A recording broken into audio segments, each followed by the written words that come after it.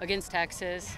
I thought we were really gutsy today. Like, I thought we played so confident and just gutsy, which is how we have played most of the year.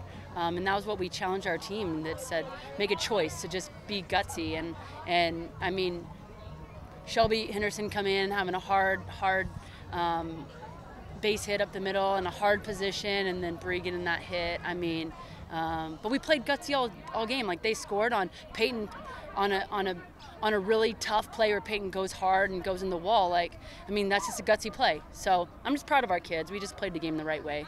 Talk about Erin's performance again, limiting Texas to 4 hits, 2 runs. Just talk about how phenomenal she was. Yeah, I mean, this is the Erin we know. You know, this kid that just doesn't lose and just finds a way. And we also hit her in the lineup, which we hadn't done a lot this year. And she's just so competitive and ornery, like an ornery kid. And she was just determined to not lose, like determined. And she got multiple people out over and over. She saw some people 4 times, and they couldn't time her up, and they couldn't get her location on her. It was just such a gutsy, like, so determined, gritty performance. It was exactly what we needed, because we need her every series. We need that Erin, and she knows that, and I think she will get that every time. Bree Russell was a huge part of the offense today, obviously, hitting that sac fly to bring in a run, and then hitting that last shot just to left center. Just talk about how amazing she was in the lineup today. I mean, I moved her to 3 because she was in 6, and she was just getting such good at bats, just so competitive. Like I said, gritty at bats, and I feel like that's how we're good. And so we're going to make the move and get you the most at bats, because you have the grittiest attack at the plate, and clearly she made me look like that was the right move. But for her to have such competitive at bats, I mean, to have 2 strikes and 2 outs, and it's the 7th inning, and I mean, come on, good for her.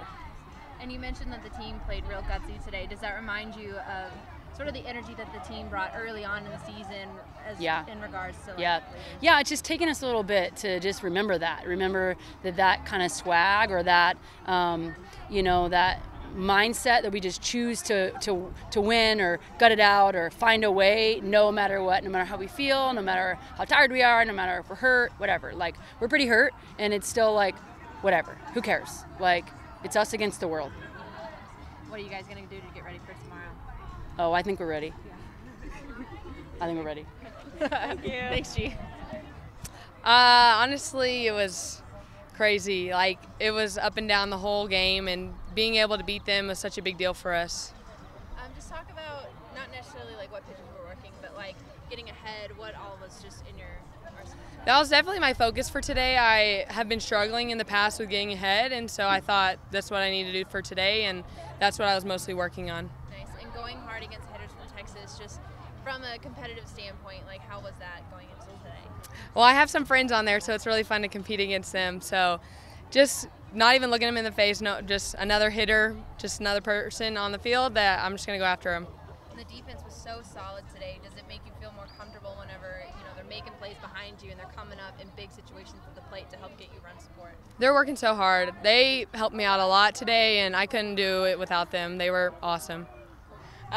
Today was awesome.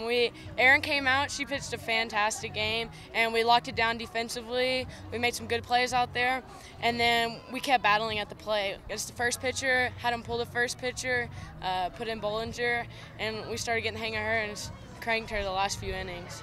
And you drove in 2 of Tech's 3 runs. Just talk about your approach at the plate and just going head to head against 2 really great Texas pitchers. I was just thinking stay competitive, like Coach Shia said, and that all of us have done this whole time, is stay competitive, somehow put the ball in play, whether it's a hard ball on the ground or a sac. I got a sac fly.